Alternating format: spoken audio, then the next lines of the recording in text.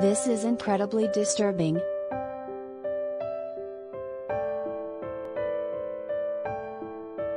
A flag football coach in Michigan punched a parent in the face during a meltdown at a game over the weekend, igniting a police investigation.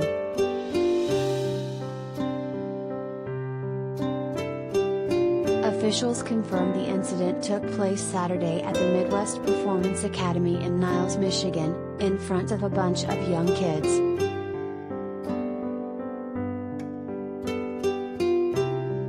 Unclear what set off the coach, but you can see in the video he appeared to be arguing with a parent or coach from the other team, and as he storms off the field, he stops to square up with a parent on the sideline.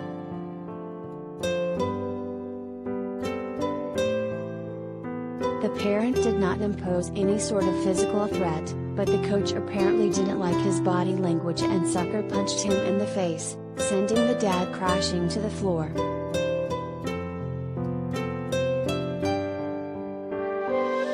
Chaos ensues. You can hear kids crying and other parents screaming in shock.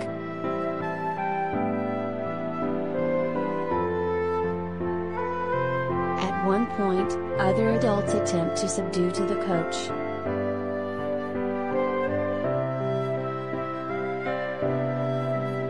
So far, the name of the coach has not been released, but WNDU's Ibrahim Samra reports the victim has reached out to the Niles Police Department and an investigation is underway. Samra reports officials will likely file criminal charges against the coach once he has been positively identified.